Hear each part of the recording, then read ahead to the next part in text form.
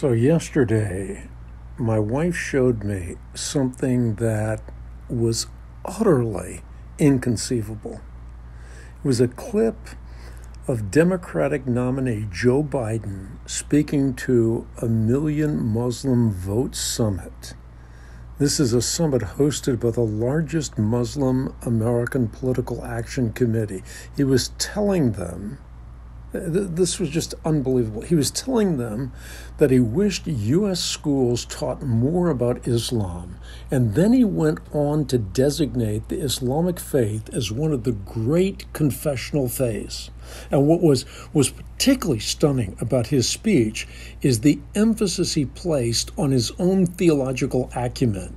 He was making it clear that he was not speaking as an average Joe, but that he was a student of theology, and that includes Muslim theology. Well, when my wife showed me this, I immediately thought, I've got to say something about this on the Bible Answer Man broadcast, and I've got to do a video.